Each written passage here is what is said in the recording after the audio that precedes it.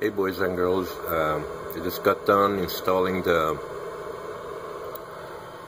TRI-Star charge controller.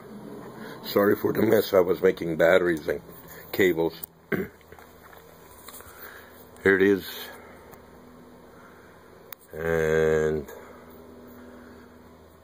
how I hooked it up.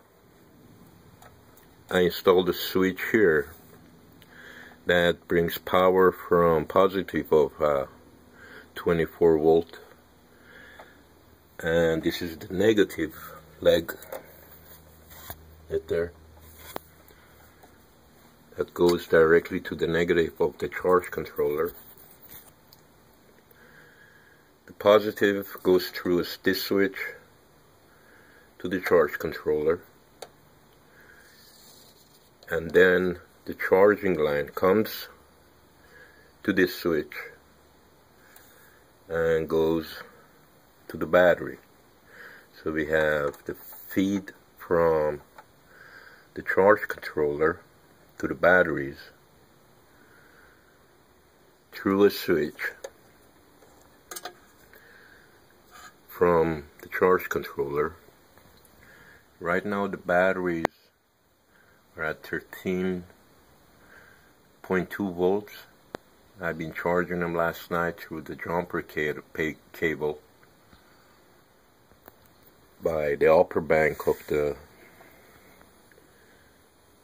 my 24 volt system. I'm gonna turn the charge controller on.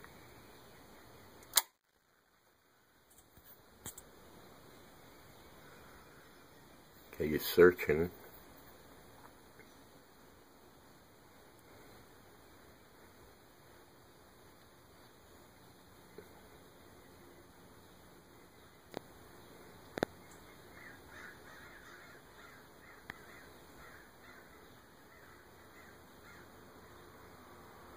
Because it's not getting any voltage and thinks it's night.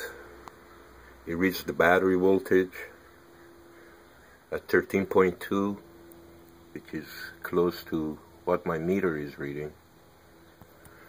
So I'm gonna turn the power from the batteries from the 24 volt bank and see if it will wake up or not.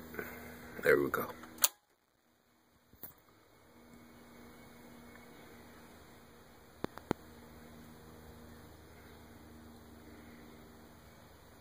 Okay, jump to the absorb. You see, jump to 14.3 volts. That is the charge as going to the batteries. The batteries are at 14.1 volts. Getting 16.2 amps, the batteries. So I'm gonna try equalize these batteries because they've been sitting for a while.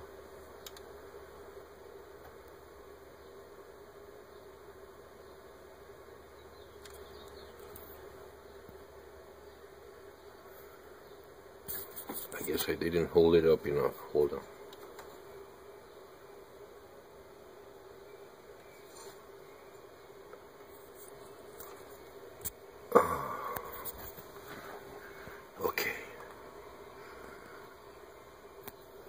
Didn't do it again.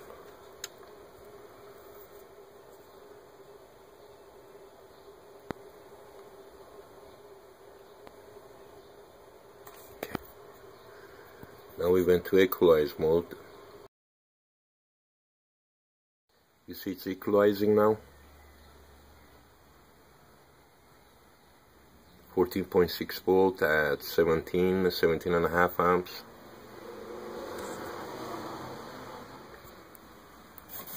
I want to see how many amps is going actually to the batteries.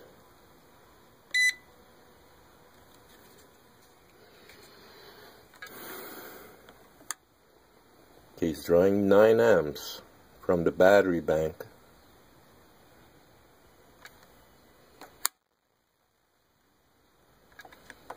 See how much is it sending in. 16.1. Pretty close.